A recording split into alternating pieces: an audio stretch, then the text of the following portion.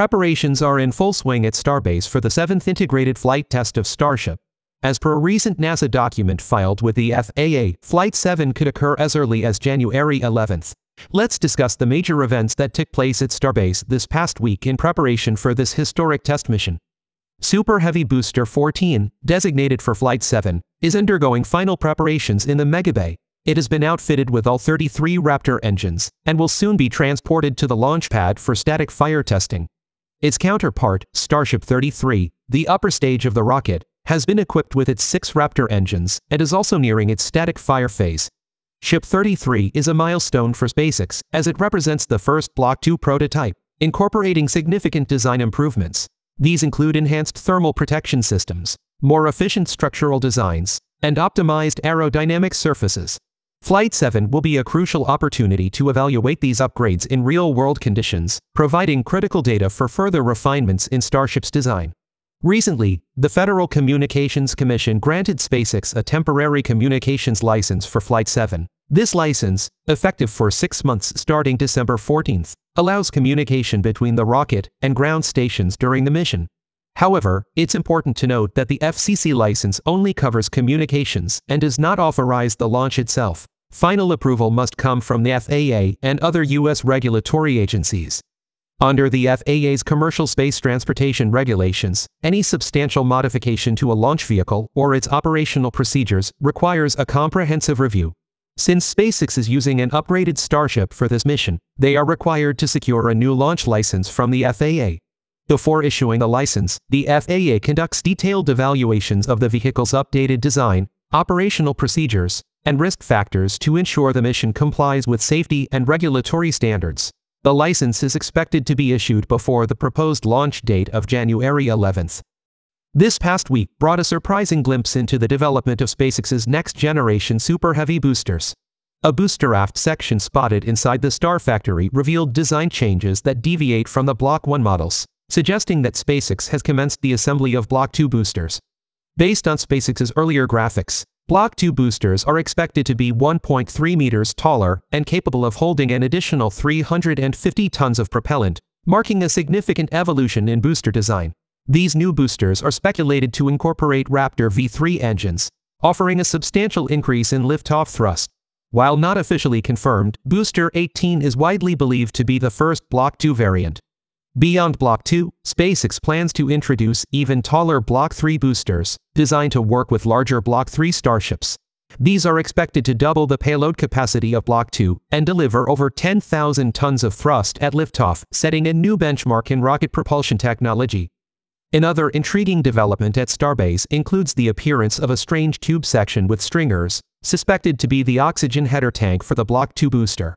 The current generation of boosters utilizes shorter oxygen and methane header tanks to store the propellants necessary for landing burns.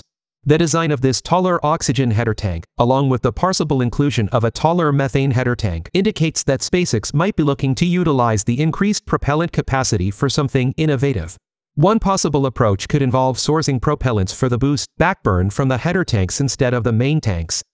Currently, during stage separation, propellant sloshing occurs within the booster's main tanks due to rapid changes in forces, vibrations, and the flip maneuver executed immediately afterward. Although SpaceX has added baffles to minimize the effects of sloshing inside the main tanks, this motion could still disrupt the steady flow of propellants required to reignite the engines. By using the header tanks, which remain fully filled during the boost backburn, SpaceX could eliminate the risk of sloshing and ensure a consistent and stable propellant supply. This will enhance flow stability and reduce the likelihood of engine restart failure during boost backburn. However, these remain speculative ideas, and it is yet to be confirmed if the newly spotted tube is indeed a booster oxygen header tank. I will keep you updated on this topic in future episodes as more information becomes available. It looks like a massive Gigabay building is set to be constructed at the Starbase production site. This is supported by recent clues, including a SpaceX job listing seeking a construction engineer to lead the development of the facility. Additionally, a drilling rig has been spotted near the parking garage behind the high bay, signaling the start of construction work. The exact size and scope of the Gigabay remain unclear, but it is expected to be significantly larger than the existing high bay and megabays. With the introduction of the larger Block 2 boosters in the future, the gigabay will need to be taller than the current megabays to accommodate these vehicles. This expansion will support the growing scale of SpaceX's operations and the increasing demands of the Starship program. Meanwhile, activities have resumed at Kennedy Space Center's Launch Complex LC-39A for Starship's launch pad construction. Work on the pad had been paused after the installation of the launch tower arms in January 2023. Interestingly, in March of this year, the 6 orbital launch mount legs that had already been constructed were demolished. Initially, SpaceX had planned a design for LC-39A similar to Starbase Pad A, featuring a tall launch mount structure and a water deluge system beneath. However, after gathering data from earlier Starship launches, the company decided to adjust its plans. They opted for a new design that includes a flame deflector to better manage the intense heat and acoustic energy produced during launches. This change was the reason behind demolishing the launch mount legs. The design of the new launch pad at LC-39A will closely resemble Pad B currently under construction at Starbase. Recently, components for the new LC-39A Starship launch mount were spotted at SpaceX's Roberts Road facility within Kennedy Space Center. These parts are identical to those used in the assembly of the launch mount for Pad B at Starbase. We will soon see the same process unfold at Roberts Road, with the launch mount components being assembled similarly to what is happening at Starbase. Additionally, we can expect excavation work to begin at Pad 39A for the construction of the flame trench. The presence of multiple active Starship launch pads will enable more frequent and reliable launches, which are crucial for SpaceX to achieve its ambitious goals, such as supporting the Artemis missions to the Moon and ultimately advancing Mars colonization. Now, let's discuss the latest updates from the world of science and technology. ISRO successfully launched Europe's proba V3 dual probe mission to study the Sun on December 5 from the Satish Dhawan Space Center in Sriharikota, aboard a PSLV rocket. Following the launch, the rocket performed its standard sequence of maneuvers and stage separation events as planned. Approximately 18 minutes after launch, the 2 proba V3 spacecraft were released into a highly elliptical orbit inclined 59 degrees to the equator. This orbit has a perigee of about 600 kilometers and an apogee of roughly 60,000 kilometers. The proba V3 mission's primary objective is to enable continuous observation of the Sun's outermost layer, the corona.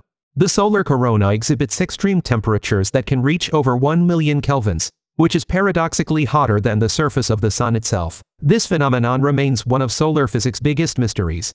The corona is also where solar wind originates. This stream of charged particles can influence space weather significantly, affecting satellite operations and communication systems on Earth. The proba V3 mission aims to address several key scientific questions regarding the dynamics of the corona, the Sun's energy output, and uncover new insights into coronal mass ejections and solar flares, events that can have profound impacts on Earth's magnetic field, atmosphere, and space weather. Proba V3 consists of 2 independent, 3-axis stabilized spacecraft, namely the Occulter spacecraft and the coronagraph spacecraft, that will operate in tandem to study the Sun's corona. The Occulter carries a 1.4-meter occulting disk designed to block sunlight, thereby creating a shadow for the coronagraph spacecraft to observe the Sun's corona without interference from the Sun's intense light. The spacecraft will maintain a precise formation, flying at a distance of about 150 meters apart, using a combination of advanced metrology sensors, control algorithms, and autonomous onboard systems. The creation of an artificial eclipse is essential for studying the solar corona because traditional observation methods are hindered by the Sun's overwhelming brightness. During natural solar eclipses, scientists can observe the corona only briefly, typically lasting just a few minutes. In contrast, proba V3's artificial eclipse will allow for continuous observations over extended periods, up to 6 hours at a time. The spacecraft hosts a variety of instruments to study the Sun and maintain their precise orientation in space. The data gathered is expected to enhance our understanding of solar wind dynamics and improve space weather predictions. Proba V3 is designed to last approximately 2 years. At the end of their operational life, both spacecraft will re-enter Earth's atmosphere and burn up. China successfully launched its new and improved Long March 12 rocket on November 30 from the Wenchang commercial space launch site on Hainan Island. The mission carried 2 experimental payloads, the Satellite Internet Technology Test Satellite and Technology Test Satellite 3. While specific details of the satellites were not disclosed, their primary goal is to advance satellite internet technologies, which are integral to China's plan of deploying large satellite constellations for broadband services. The deployment of the satellites occurred within an hour after liftoff, though no visuals or orbital parameters were provided. The Long March 12 is a two-stage rocket, 62 meters tall and 3.8 meters in diameter, making it the first Chinese rocket of this width. This medium-lift vehicle boasts a payload capacity of up to 12,000 kilograms to low Earth orbit and approximately 6,000 kilograms to Sun-synchronous orbit. It also accommodates larger fairings, 4.2 to 5.2 meters in diameter, a significant increase compared to its predecessors. The first stage of the Long March 12 uses 4 YF-100K engines, each generating a thrust of 1,250 kilonewtons. The second stage features 2 YF-115 engines, each producing approximately 180 kilonewtons of thrust. Both stages use RP-1 and liquid oxygen propellants, similar to the Merlin engines on SpaceX's Falcon rockets. The Long March series has been a cornerstone of China's space missions since the 1970s, evolving over time to meet the growing demands of payload capacity and mission complexity. The Long March 12, as the newest member of the series, boosts China's capabilities with its enhanced size, payload capacity, and advanced propulsion system. It will play a vital role in China's space strategy, particularly in building satellite constellations for global internet access and supporting future lunar exploration missions. This launch also marked the debut of the Wenchang commercial space launch site, China's first dedicated commercial spaceport. China already has 4 operational land-based launch sites. With the addition of Wenchang commercial space launch site, China is expanding its capabilities and enhancing its position in the global space industry. With 2 launch pads currently operational and plans for additional infrastructure, Wenchang is expected to handle up to 16 launches annually per pad. Thank you for tuning in for the latest science news and Starship updates. If you enjoyed this video, please hit the like button, leave a comment, and share it with your friends. Also, don't forget to subscribe to the channel and turn on notifications so you never miss an episode.